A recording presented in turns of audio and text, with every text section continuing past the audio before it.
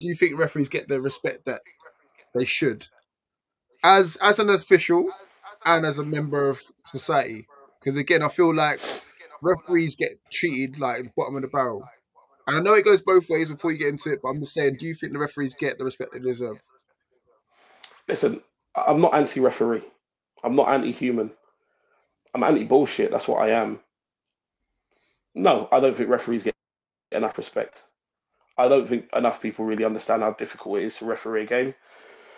But I think, as a very minimum, all we ask is that you get the very basic things correct. And the things that you get wrong, again, all we ask for is that you hold your hands up and apologize. Now, sometimes it's not possible to do that in the moment. Cool, we get that. But I Mm. think it's easier to swallow when somebody shows their human side.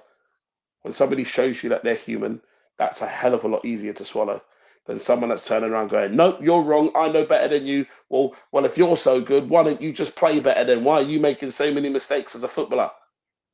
Like, that's not the way to go. You don't point the finger elsewhere. You got to look at the man in the mirror. So, you know, it's difficult. No, I don't think referees get enough respect. A lot of them, and I do mean a lot. In fact, in this country, I'm going to say the vast majority make it impossible for themselves to be respected because of how they behave and the way that they don't communicate. Um, their lack of social awareness. I think the way that the way that referees are recruited is poor. I think the way that they're educated is poor. I think the way that they're supported is poor. I think the way that they're disciplined is poor.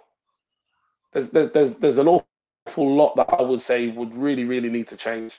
And I know that there are some really good people in the FA, certainly in the FA's education department that works both for coaching and officiating. I know there's some really good people in there with some amazing ideas that are probably, I say probably, that are being ignored Mm. because this game is steeped in tradition. There's a lot of things that we do just out of tradition. We don't really know why we do it, but we do it anyway.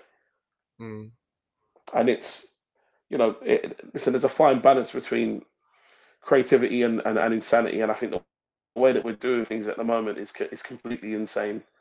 We're not being creative enough with the way that we tackle problems. There is a big problem with referees' education, with the consistency in the rules and understanding and the way that the rules are applied. There's a big problem with that. I don't think that falls at the feet of the referees. It doesn't give people an excuse or a reason to attack them verbally or physically. Um, it's a tough one, but ultimately, the answer to your question is no. They're not respected enough. Um, Why do you think that is, but I though, think bro? there Like, needs to be an open book. because again, like, I feel like the Premier League and the higher leagues have a knock-on effect on how things are set in stone. Like when you see, for example, the Mitrovic situation, for example, you know, him going up to a referee and pushing him and shoving him. Yeah, he's got an 8 game ban now, but does that then have a knock on effect on Sunday League and grassroots level? Is it that when I see other sports, for example, rugby, it's chalk and cheese in terms of the respect level for referees because Mm. again, like whatever he says goes. So do we need to kind of look elsewhere? We need to sort out our professional game before then we sort out the Sunday League game. Like what do you think it's narrowed down to?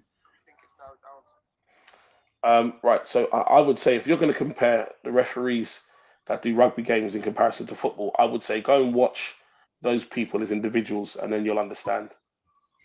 Because the kinds of individuals that are drawn and attracted to rugby are the kinds of people that you listen to. They're the kinds of people that command your respect naturally and physically.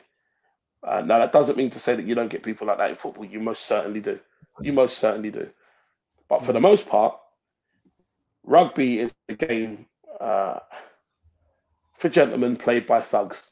I think that's the term that's used when it were for rugby. Listen, I grew up playing rugby, no surprise, um, and absolutely we showed more respect to the referees in rugby. Mm. But when those people spoke to you, they spoke to you in a very different way. The way that the rules are in rugby are very, very different. So it's really hard for me to try to compare the two. But ultimately, it comes down to individuals. Mm. Who you're choosing to become a referee, what is the selection process like? What's the training process like?